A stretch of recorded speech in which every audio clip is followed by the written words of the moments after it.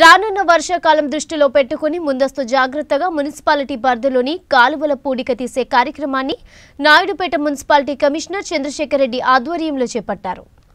నెల్లూరు జిల్లా నాయుడుపేట మున్సిపల్ పరిధిలో రాబోయే వర్షాకాలం దృష్టిలో పెట్టుకుని మున్సిపాలిటీ కమిషనర్ చంద్రశేఖర్ రెడ్డి ఆధ్వర్యంలో మున్సిపాలిటీ పరిధిలో ఉన్న కాలువలపై ఆక్రమణలు తొలగించి నాయుడుపేట మొత్తం డ్రైనేజీ పూడిక భారీ ఎత్తున తీయడం జరుగుతుంది.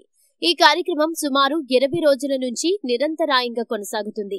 ఈ సందర్భంగా municipal commissioner Chandrasekhar Reddy 19 news తో మాట్లాడుతూ రాబోయే వర్షాకాలం దృష్టిలో పెట్టుకుని సుమారు 20 రోజుల నుంచి డ్రైనేజీ పూడిక తీసే కార్యక్రమం చేపట్టామని ఆయన తెలిపారు.